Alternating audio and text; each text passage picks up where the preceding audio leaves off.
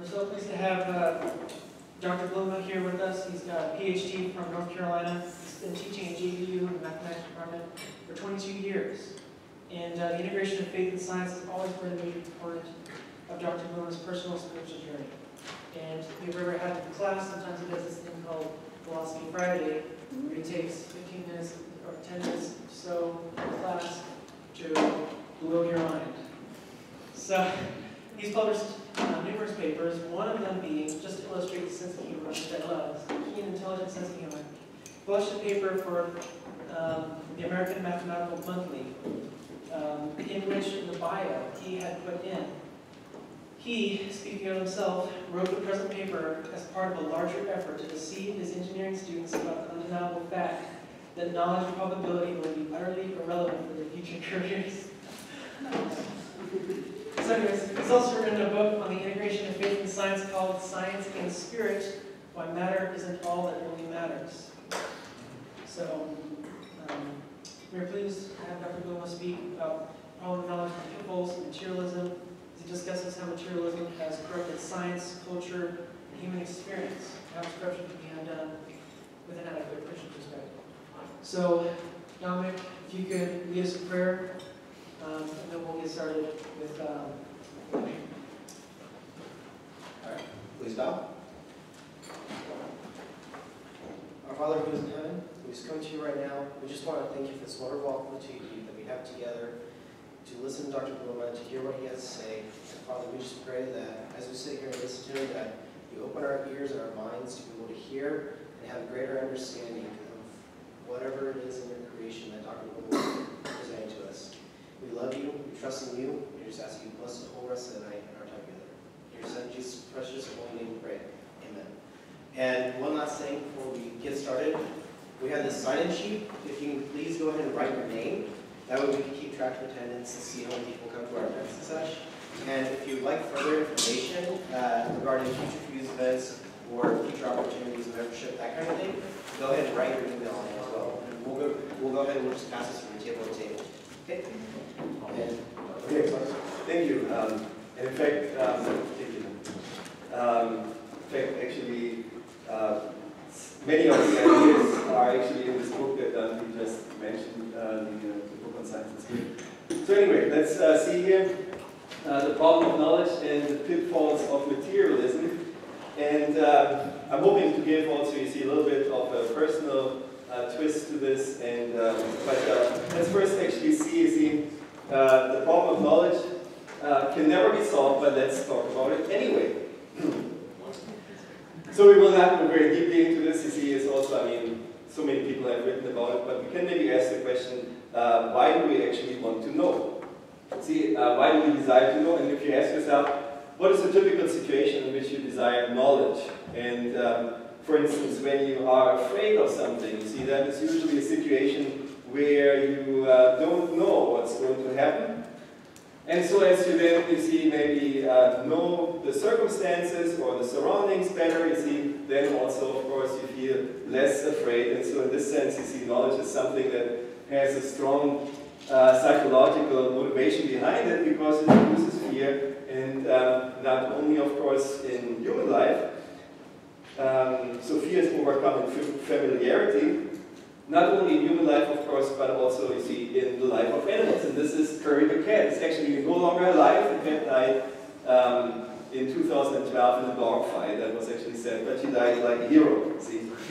So we actually have another cat who looks just like that. And so Curry the cat, actually, one thing that I observed of her is that she had these strange habits. And people, of course, in biology, in ethology, that is in animal behavior, they have studied those things. There are many animals that have these path habits.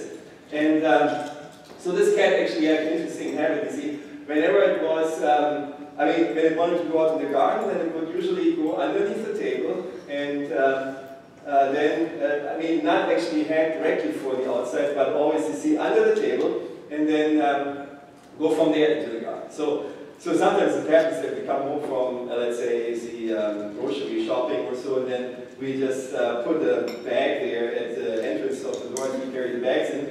And then as the door opens, then Curry is trying to get out, right? but she is not used to having a bag there. So actually what she does is she goes for another loop around the table and then tries again to get out. And so that sometimes also doesn't work. Then she goes for another loop, you see. And so that's kind of strange. And what we can see here is in the sense that actually knowledge reduces flexibility, you see.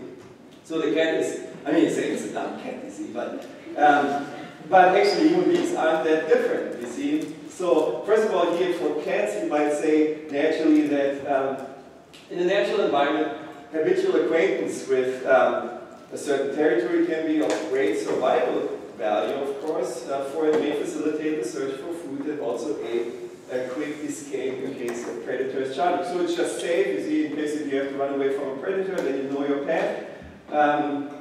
It's safer to maybe even sometimes take a longer path than to take a short one, because you see the longer path is the one that you know, and the short one might have an obstacle in its way, and then the animal will stumble, and then you see get caught by the predator.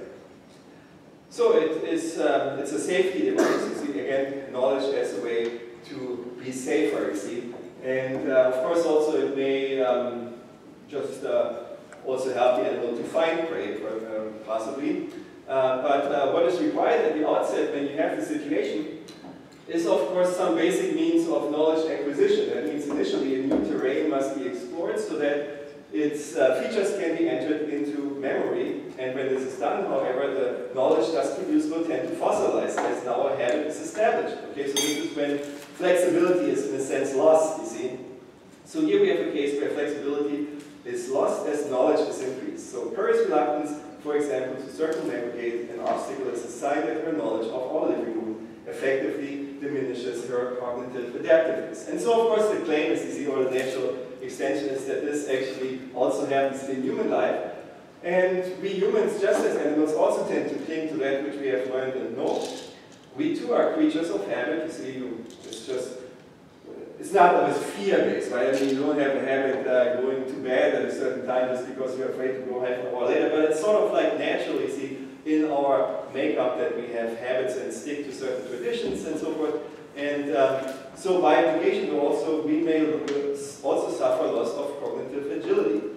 As our knowledge is increased in a particular domain, as science, for example, we easily lose sight of other aspects of reality, and our field of vision thus contracts.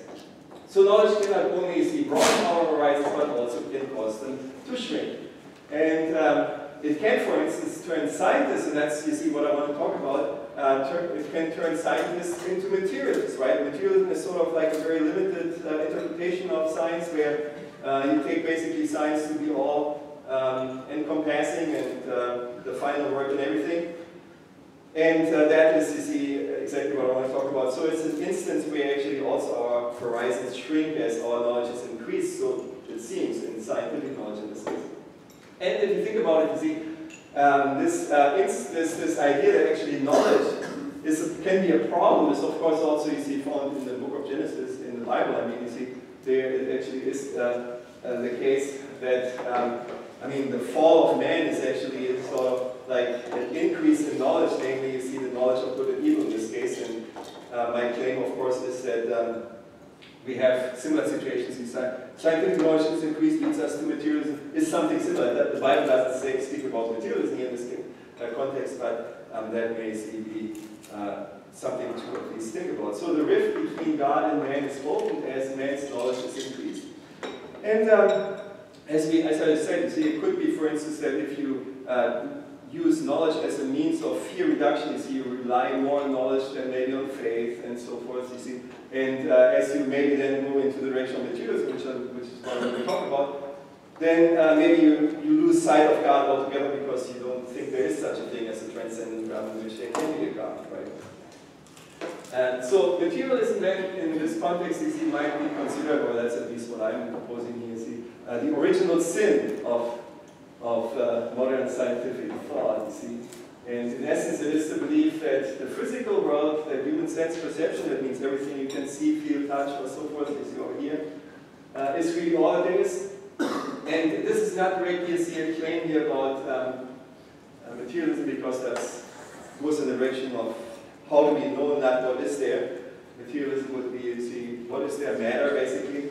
But it is usually assumed in science, and that's why many scientists are materialists, because that we actually can also understand everything then that is there, because it is just material in nature. Okay? So, but I say materialism is wrong, totally and utterly wrong. Okay? And here's a crazy example. I will actually not show the video in case you were wondering, because it's a bit stark. I will just show you, see, it's crazy, and you will maybe not believe it and so forth. But I could show you the video where he actually does his performance. He does it actually in a hospital in Switzerland in front of professors at the university, and it's all documented, and it is not actually fake, I believe. I mean, it could be, of course, possibly fake, but I think the chance is very low. So in any case, this is an example that materialism is not true, and there are many others. I mean, last year I talked about near-death experiences. Perfect example also because so many people have experienced and they are verifiable. This is another thing that actually didn't happen. I mean, I honestly claim, and if you say I'm crazy, okay, fine. I mean, doesn't matter. I think still it's true. Because I can show you the video if you want to after the talk or after the hour. But in any case, so this man here is a man from the Netherlands, Arnold Gerrit Johannes Henschke is his original name, but he called himself for his performances near and dying. And he actually says, speaks of Jesus as the most brilliant revelation of God in man, and asserts that the miracles of the Bible, the healings, the walking on water, and the calming of the storm are not mere fables, but did in fact happen. By means of these miracles, Darius says, Jesus justified his work. So he actually wrote very inspiring things about life in general and spiritual life and so forth. And this is a statement that you might find interesting because we're Christian here. And this is now, you see, you think it's crazy, but this is actually his display where it's a human fountain. So they actually pierce him with these metal rods and then actually have water pushed through them. So it becomes basically a human fountain. You can say, how can it be? I mean, he would die, naturally. Well, he actually did, okay? And he did this in front of, so it's crazy, I know, but it doesn't matter. He did this in front of, you see, people in the hospital in Zurich. I mean, the professors examined him. It was not a stage setting. He was led to the X-ray machine, and they saw the thing through his body. He pierced here through like this, you see. And I can show you the video. It's all documented. Nobody has ever claimed it was just a fake, and it's actually true. And he was he wrote letters. He was in correspondence with Einstein, for example, at Princeton University. So he was fairly famous in his time. But he has been altogether forgotten. Why? Because it would show you that what they teach us all universities, namely materialism, is just not true. So we have to forget about those things. We have to push them, you see, into the background. It's not allowed, right? That is not allowed to actually look at those examples. So that said, I mean, I can show you this. You see, I don't want to show it here because I don't want anybody to fall unconscious. You see, because that actually happens to me sometimes when I see these things. You see, I actually do fall unconscious. But anyway, so that's why. See, it's a bit stark, that's why I did not show it. But it's actually, I can show it to you, the video, and also there's a book written, and it's all documented and everything. Yeah, I mean, where actually does the road of materialism lead to? So I said it's wrong, but you see, many people still travel that road, and I cannot directly speak for everyone what is their motivation, but I can certainly speak for myself, and in my case, and that's where I want to make it a little bit personal also, it ends in total loss of meaning. I mean, this is what I actually have experienced, and this is why actually I'm in this room right now, because I would never have to see accepted a job or applied for a job at the university, Christian University. We worked for this fact that I actually once a materialist and totally had, you see, lost all sense of meaning in this experience. So just 3 quick points here. My first serious interest in the Christian faith was at age 15. You see, that's when you sort of like start thinking a little bit more deeply maybe about life, and so I was thinking, yeah, I mean, so how do I actually sort things out?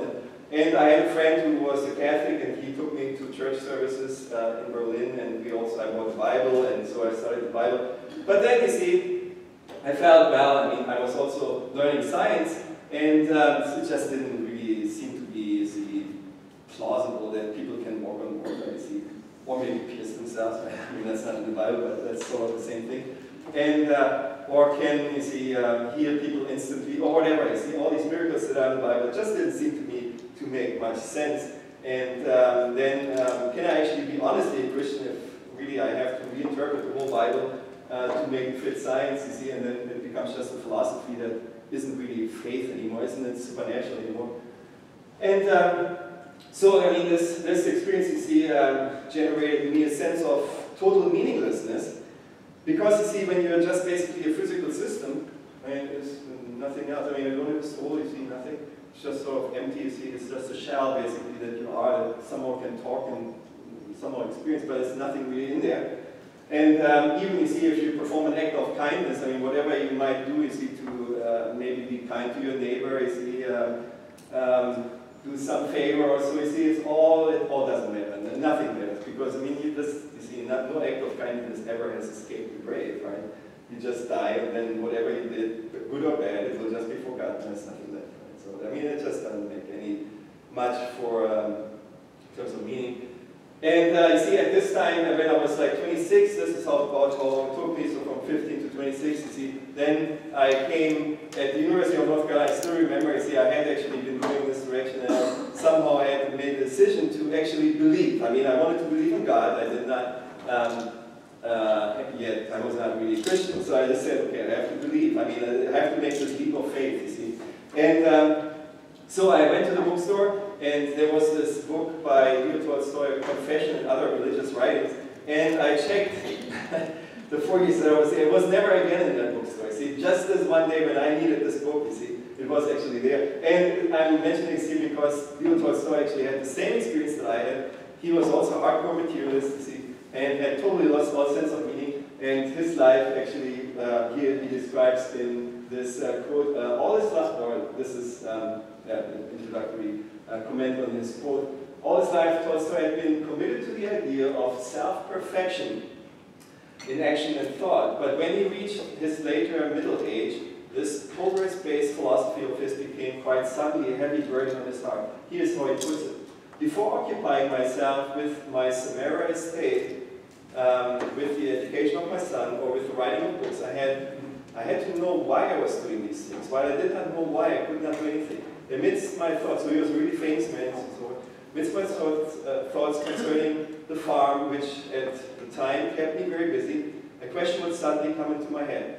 Well, fine, so you will have 6,000 desert teens in the Samara province, 300 horses, and then what? And feeling completely taken aback, I would not know what to think next. Or beginning to reflect on the education of my children, ask myself, why?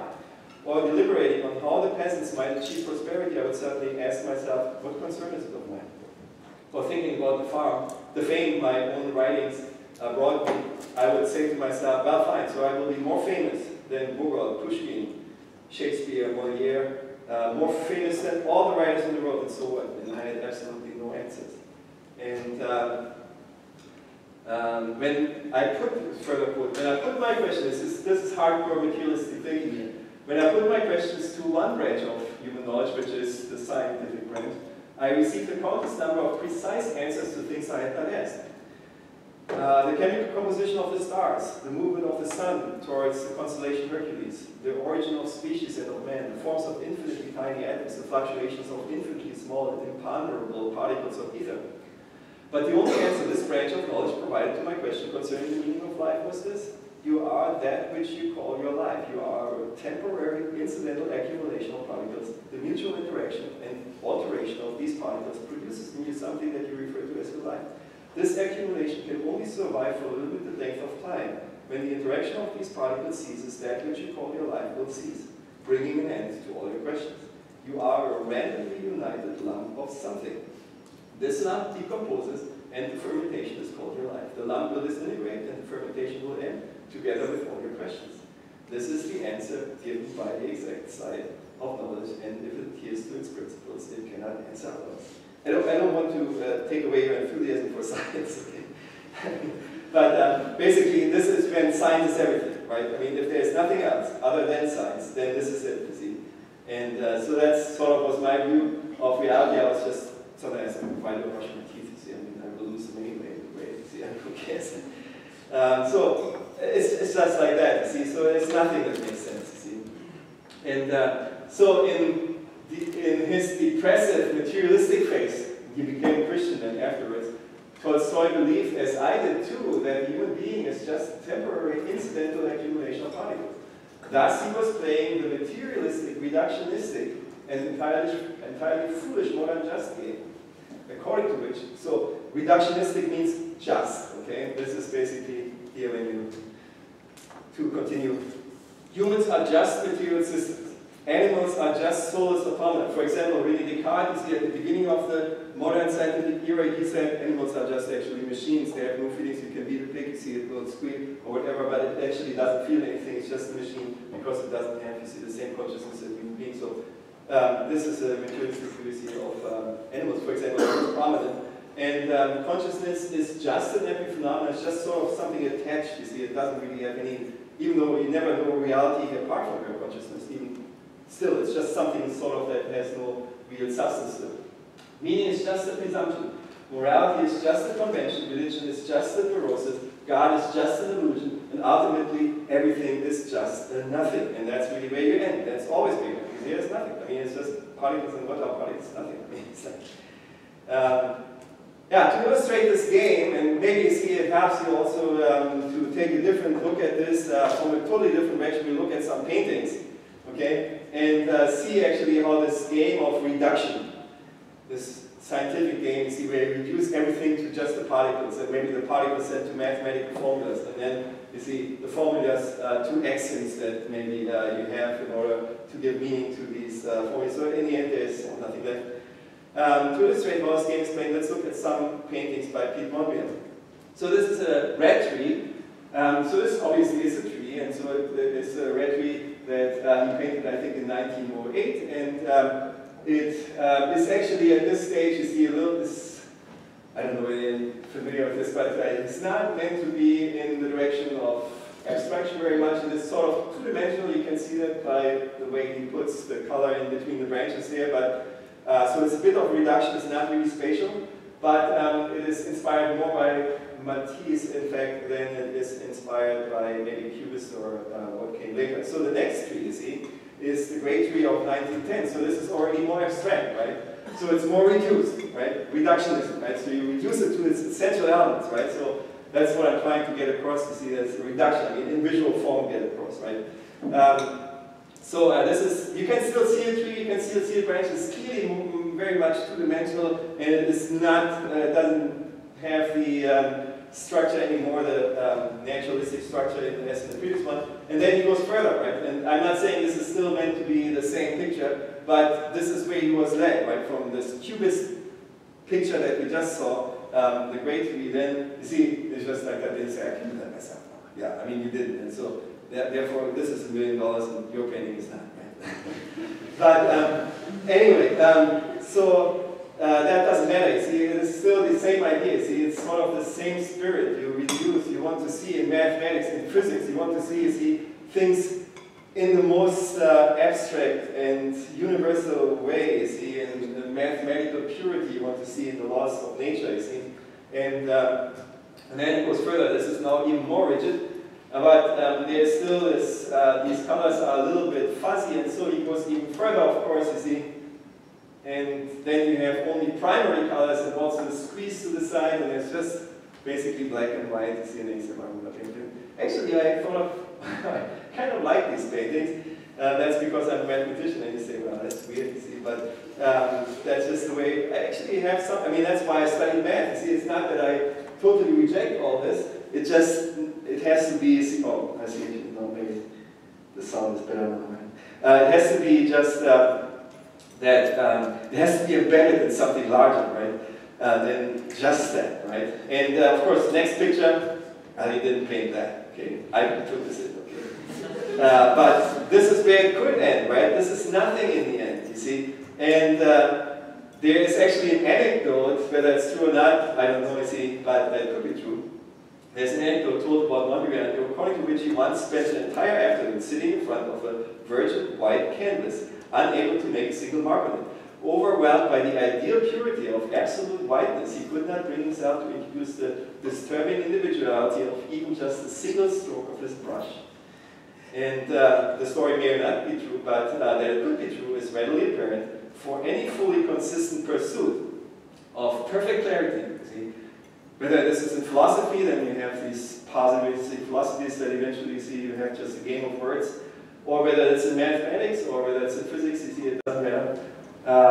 Any fully consistent pursuit of perfect clarity must needs arrive at utterly nondescript blankness. That is to say, the cleanest, most rarefied form of expression is always the absence of any expression, whatever.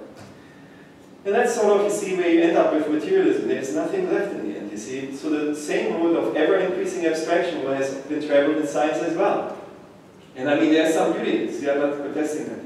But for example, in classical physics, you see, you have still this idea that, well, they're concrete particles, right? And so they have a certain position, and they have a certain direction of motion, and they have velocity, and so forth, and the mass, you see.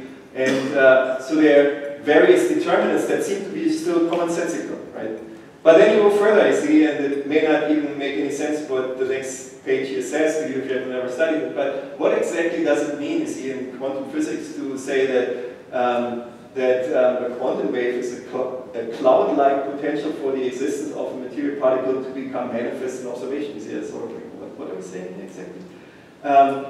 You have in quantum physics basically the abstract forms of, you see, of the mathematics, and that's it. And for instance, in relativity, you see, what exactly does it mean for gravity to be a local curvature effect in a four-dimensional space-time manifold? What's the manifold? Some sort of bended thing, you see, a curving thing, mathematical object, purely mathematical object that bends in other still higher dimensions. So it's like bending into the fifth dimension or the sixth, you see, or whatever.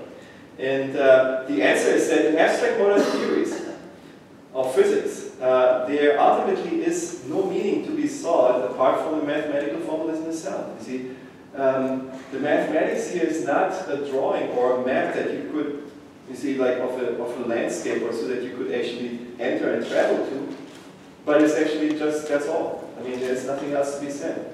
It is actually that very land itself. It's not the land, it's not the map of the land, it's that land itself. But that actually, you see, ties in, and this needs some interpretation, I think, with actually what it says in the Gospel of John, because there it says in the beginning was the Word. So I would say, see, this idea here that science, you see, in its mathematical descriptions, gives you this description of physical reality. See, that's actually the logos, or the word. It says in the original Greek, actually, logos, which the Greek, by the way, meant to be, you see, sort of like a spirit, a mind that gives everything a rational order, right?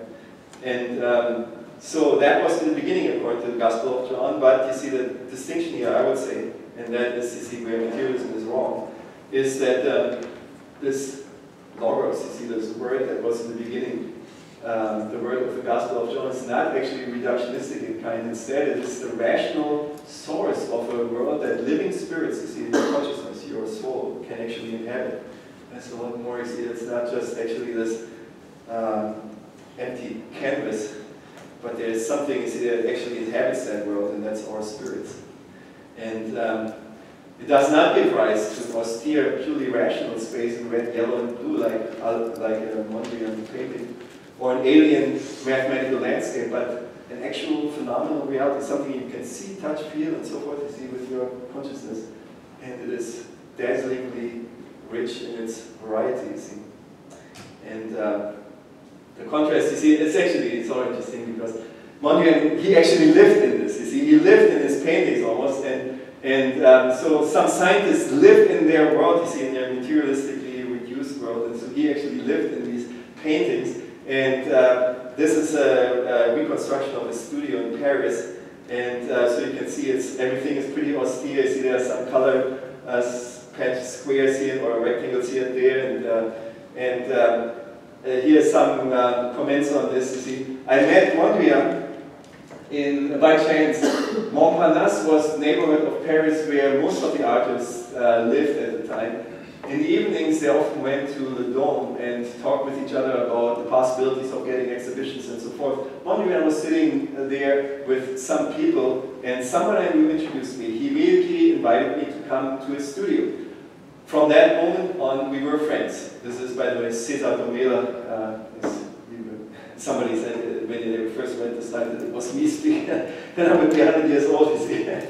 No, I certainly never met Mondrian. You came directly through the door into the studio. There was a little vestibule where you could hang your jacket. There were no violent colors in the studio. Red, yellow, and blue were hardly to be seen, only black and grays, non-colors to this.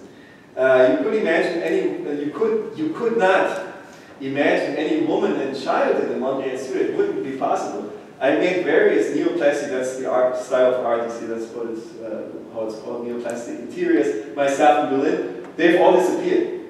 I made my own apartment in Berlin, neoplastic as well, but it's not a place to live in. We used to meet each other in the cafe downstairs as we couldn't stand it there. You cannot live in a painting, you can only, with a painting, can live with a painting.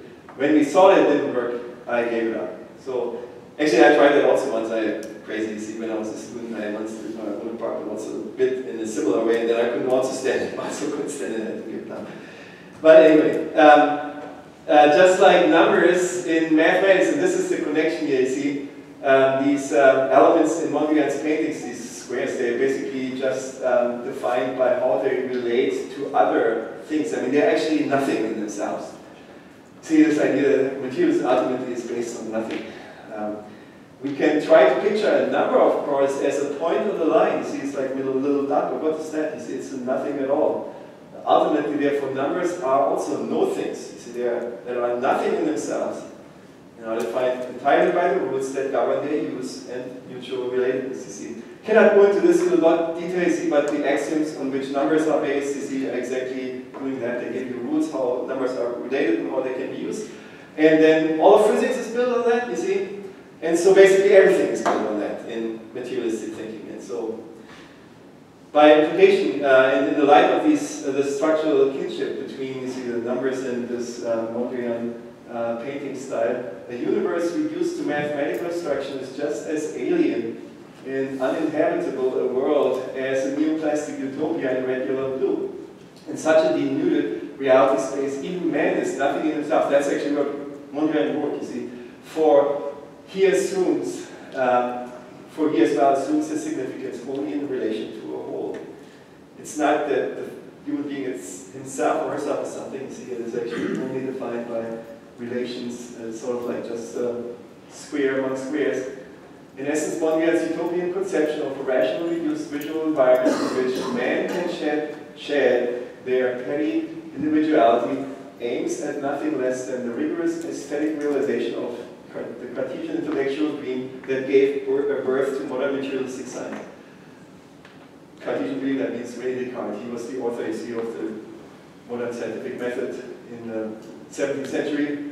For when Descartes defined external reality to be mathematically representable, that is, to be in a one-to-one correspondence with a symbolic relational void, Mondrian set out to actually transform that external domain into an image of precisely that void.